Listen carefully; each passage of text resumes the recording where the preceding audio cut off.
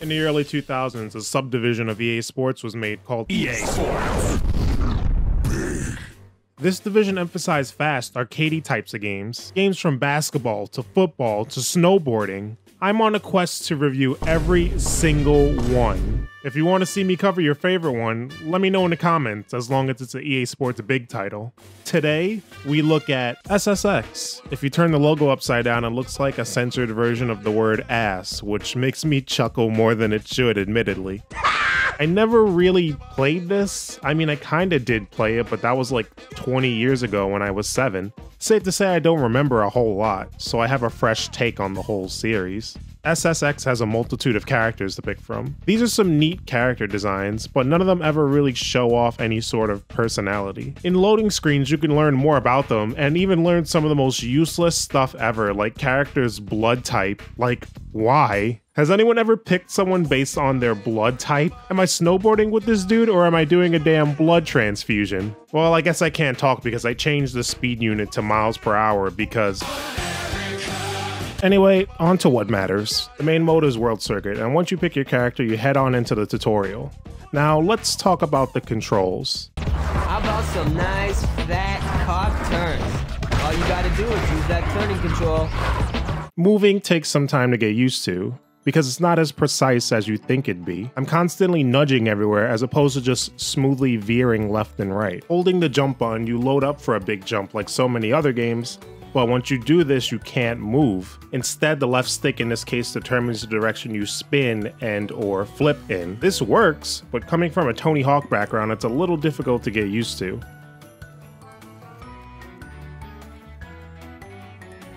The buttons on the top determine grabs, so you can mix and match and switch between different grabs on the fly. Combine that with the spins and flips, and you'll be looking like the GameCube intro when you hold the A button. It's super satisfying when you get big air and just start going apeshit. The big selling point is to pull off these crazy tricks, and SSX does this in a flashy yet simple way, which is how it should be. The mechanic that's not done well in my opinion is grinding. The amount of accuracy you need to grind on rails is the same percentage as hand sanitizer killing all germs. It's hard to get on these rails, man. There's no button press, you just ride up to the rail or you can jump. But I mentioned before, the controls for jumping limit your movement, so it's counterintuitive. This is #1 bullshit. The EA Skate series has a similar way of grinding, but the thing is you aren't traveling at frickin' Mach 5 speeds like you are in SSX. That's why Tony Hawk has a grind button, because it's asking a lot of the player to be this accurate, especially for a pick up and play game. But back to the World Circuit. This mode has 2 events. Race events and show-off events, and you do these events in 7 different courses. The courses in this game are the game's biggest strength by far. No 2 courses look the same, and each one of them is filled with vibrant colors and great looking settings. Aloha Ice Jam starts off up atop an icy mountain, and as you go lower and lower, you realize the stage around you is melting and you finish the level riding on some ice blocks. Tokyo Megaplex is by far my favorite. You're essentially in some Japanese pinball machine. There are so many alternative routes and shortcuts. As a matter of fact, all of the courses have shortcuts. All levels have these little glass signs that you can break through, like Stone Cold Steve Austin making his entrance at Survivor Series 1997. And there are ones that are a little bit more hidden. The courses overall are beautiful. Race events are, well, races. These are broken down into 2 qualifying events where you need 3rd place or higher, and if you get to the final race, then that's where 1st place is where the gold is. So one of the things you might be asking yourself when doing a race is, why on earth would you do tricks? Wouldn't it just slow you down? Well, with each trick you do, you earn boost, which is represented by those little lifesaver candies on the right side here. So it's an interesting game here of trick to boost or just skip past these ramps. You can see the AI skipping ramps at times as well. Don't fucking run away from me! The show-off events is just scoring points in a course. There are these giant snowflakes on the course, and I'm not talking about overly sensitive people, I'm talking about these colored snowflakes. I'm offended. These are scattered across the stage, and they are multipliers of ×2, ×3, and ×5 respectively. These snowflakes can actually be helpful for the races because they can be positioned in a place that could lead to shortcuts. The ×5 ones are located in some insane spots, and most of them involve grinding, which we already established is way too difficult to do consistently. After earning medals, you can level up your guy, unlock new clothes, boards, and also up your stats, and unlock new characters. Upgrading your guy is vital because you'll laugh at how ineffective you were when you started out. I have a big complaint about one major thing. SSX is a game of trial and error. You see this ramp? I'm gonna go jump off it. La la la la la la. Oh no! I'm gonna crash into the ceiling. There's no way I could have known that unless I played the level 4,861 times. Obviously, I'm messing around, and having a mastery of the course is by no means a bad thing. I don't, nor should I, get masterful runs on my first attempt. I love experimenting with the courses, but here's my problem. There's no restart option. Why? So if you're doing one of these races, you have to race the same course 3 times because remember, you have to qualify twice. But if you lose the 3rd time, you have to start all over from the first qualifying race again. Imagine losing a race like this.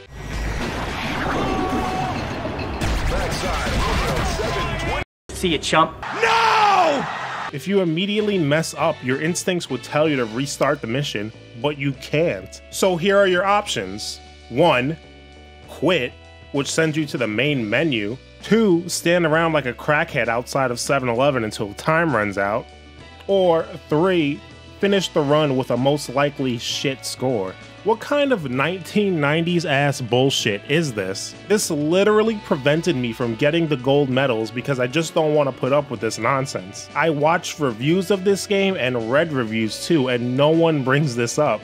Like, am I missing something here? The concept of restarting was not a new one. I could do it in frickin' Crash Bandicoot 3. I mean, this was obviously done because SSX is a game with so little content that they had to make the game artificially longer somehow. Well, I'd rather your game be 2 hours long and enjoyable than 4 hours long and frustrating at times. Overall, SSX is fun with its sense of style and courses, but heavily flawed with controls that can hinder you doing the cool things that the game is about, lack of content, and boneheaded lack of a restart option in the game that wants you to master each course by playing it over and over again. I don't like the game nearly as much as the internet does, and that's interesting because this is the first time on YouTube that I've gone against popular opinion. Hey man, if you guys hate me, just know that you'll never hate me as much as the YouTube algorithm does. God damn. Let's hope the sequel's better. SSX Tricky is the follow-up to SSX. Yeah, no shit. And right off the bat, you notice the emphasis on characters in this one, and it pays off. The character select screen is much better this time around, with each character doing their thing. They stand out more and do more besides just say some generic stuff when they land a trick. The useless information for the characters comes back. Now we even have interviews and a backstory? Mac is by far the youngest rider on a tour at age 15. What? What?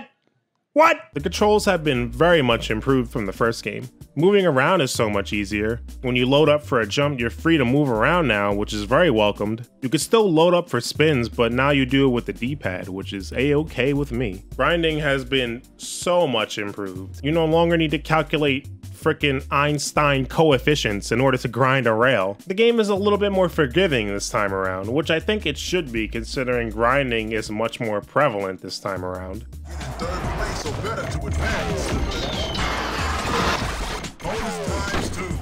There are still some issues with it though. Firstly, sometimes I'm just ejected up off rails when I try and grind them. And secondly, balancing on the rail could be pretty difficult. When I'm grinding on straight rails, it's fine, but when I'm on rails that are zigzagging all around, it's hard to tell which way I should balance the board. Overall though, the controls are way better than the first game. World Circuit Mode returns again with the same 2 events being race and show off. You know what else returns? The courses from the first SSX game. That's cool with me. The courses in the first game were all really great. It just sucks though when you realize that only 2 courses are new and the rest are from the first game, albeit with some changes to them. The strength of the first game, in my opinion, was the courses. Yes, adding speed pathways and air rails on Tokyo Megaplex is awesome, but I want new stuff though. Races still have that frantic feel with so many alternative routes and shortcuts. Now that you can actually grind reliably, these are super satisfying to pull off. And if you boost while grinding, your speed shoots up tremendously.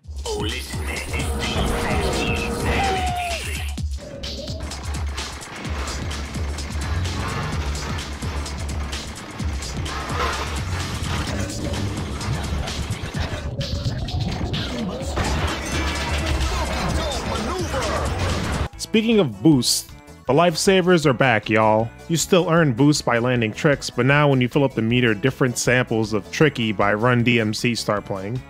You know the song. Here, let me play it for you. Aw, shit. Well, after playing this game for so many hours, I can indeed confirm that it is tricky to rock a rhyme that's right on time. If you follow me on Twitter, you could have got that joke a week ago. But seriously, when you hear these samples, that means now you have access to the new Uber tricks. These are even more over-the-top tricks, and every character has their own personal Uber tricks, which makes them feel really special, and helps differentiate each character's personality.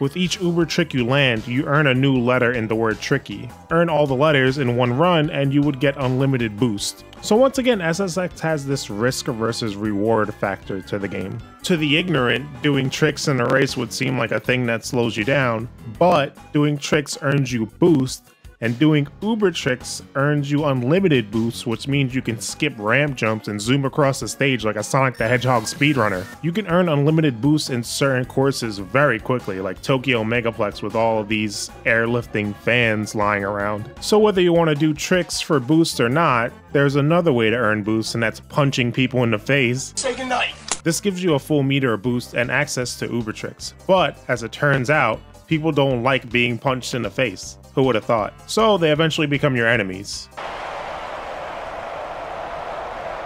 Oi, fudge! What comes around, goes around! The fuck you say to me, you little shit? This is the new rival system in SSX Tricky. The more people you hit and run into, the more likely that person targets you in another race. Show off is a little different this time around. Instead of just giving you the basic course layout, they add in these ramps and rails to liven things up a little bit, especially in these mundane sections of the map. Since the controls are so much better in this game, this is a pure joy to play. Going through the alternative routes and mastering each course is such a thrill. Riding out smooth.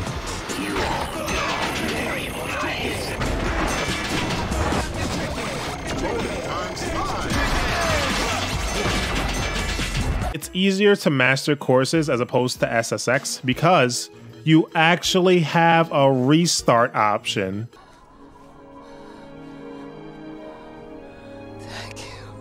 Man, you really do take stuff like this for granted. We went from not being able to restart to literally restarting in seconds. The game in general loads really fast. It's funny to me because one of the main hooks for modern consoles is the loading speed, but doing anything in Tricky is almost instant. Hey, you want to restart? Bang, loads immediately. Hey, you want a tutorial? Bang, it loads immediately. Hey, you want to race? Bang, it loads almost immediately. This is a 20-year-old game and it's just teabagging these new consoles. SSD? More like SSD's nuts. Earning medals leads to upgrades for your character, and it's well worth it. Medals also unlock new characters and boards. Once again, there isn't really much new here. Once you've done the world circuit, which will take like 2 hours, you've seen practically everything that the game has to offer. Overall, Tricky is a damn good game, but I don't know how to judge it, to be honest. If we look at the game in a vacuum, it's a great fast-paced downhill snowboarding game that gives off a sense of thrill like no other game. However, if we look at it as a sequel to SSX, the game is more approachable and easier to control, that's true, but it doesn't add much of anything new, and the courses are all mostly the same. It feels more like an expansion pack rather than a sequel. Keep in mind though that Tricky's release was only 1 year after the first game, so they probably didn't have a lot of time.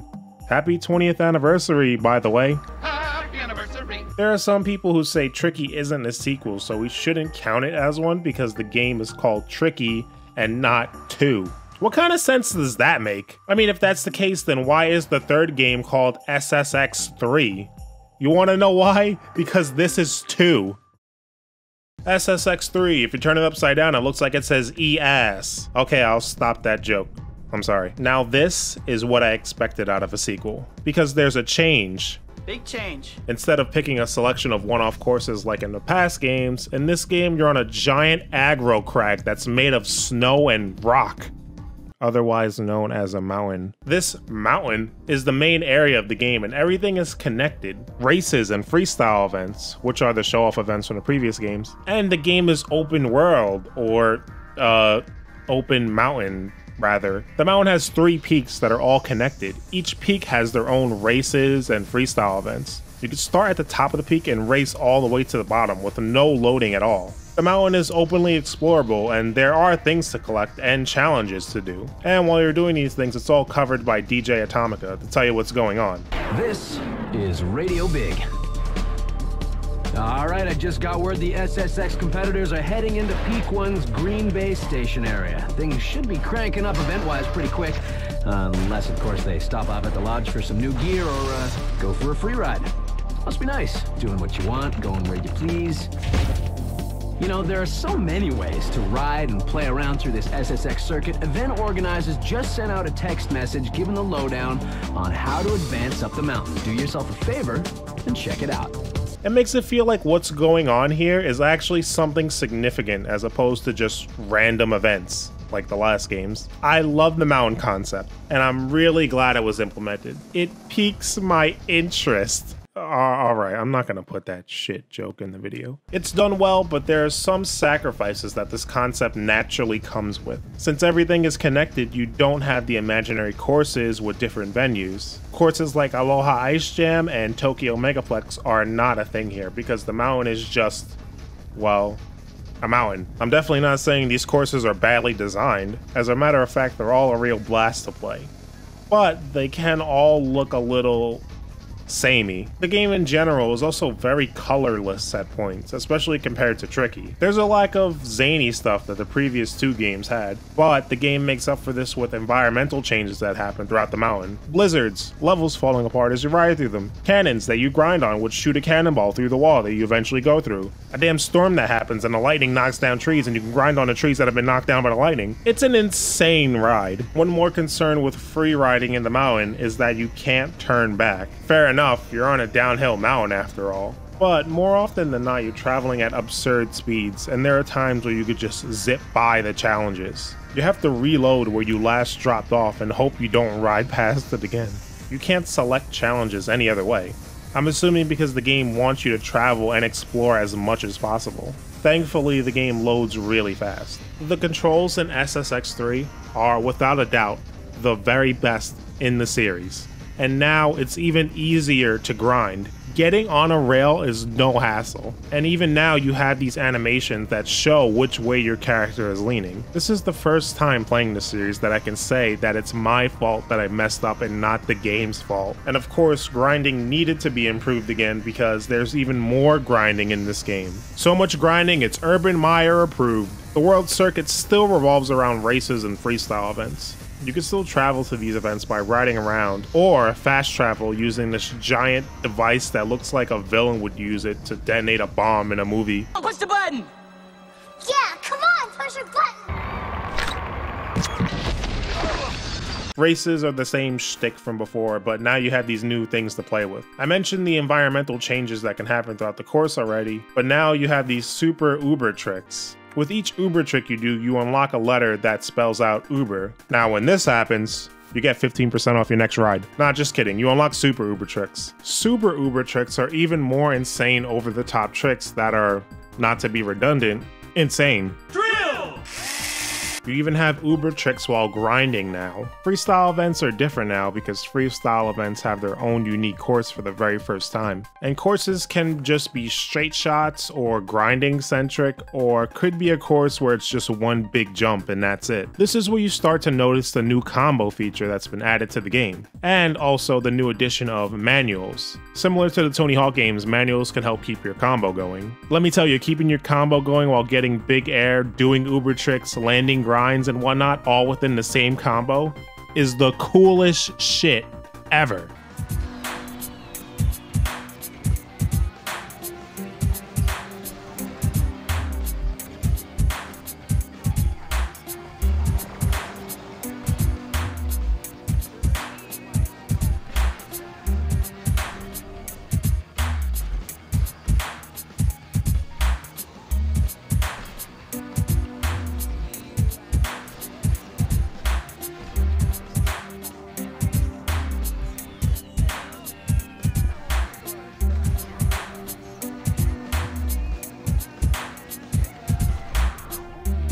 The only thing I don't like about freestyle events is that now you have the qualifying rounds bullshit like the race events. If there's one thing that annoys me throughout this whole entire series, it's these qualifying rounds that force you to play the same thing 3 times. Like, I get it with the first 2 games because there wasn't much content, but SSX 3 has actual replayability and content this time around.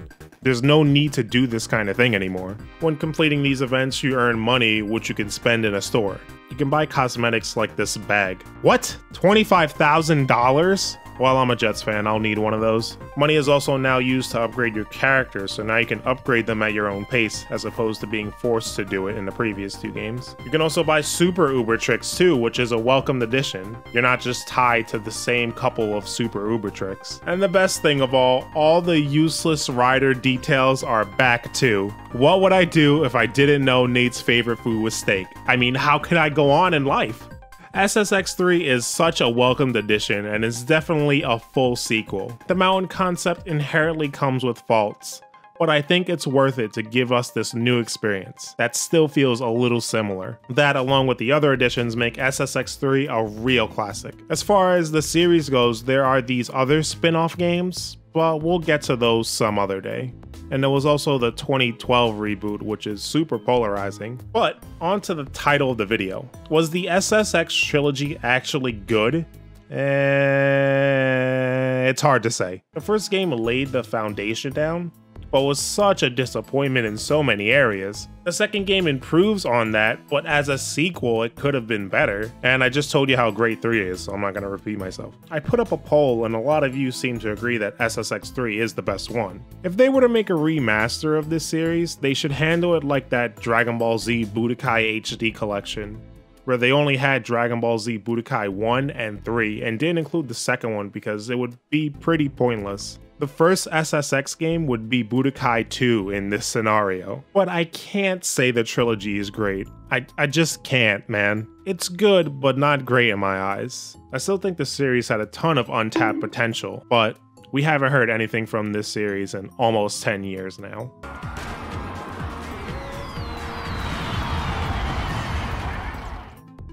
Thanks again for watching, guys. I'll never tell you to leave a like on the video, but I'm trying to make this the greatest YouTube channel in history, and leaving me a like helps along with that goal. But in any case, thanks again for watching.